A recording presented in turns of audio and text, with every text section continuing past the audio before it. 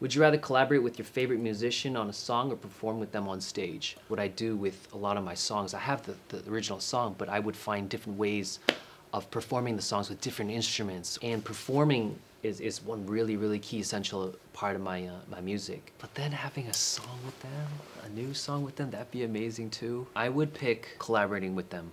And then I would try all my power to have them perform with me.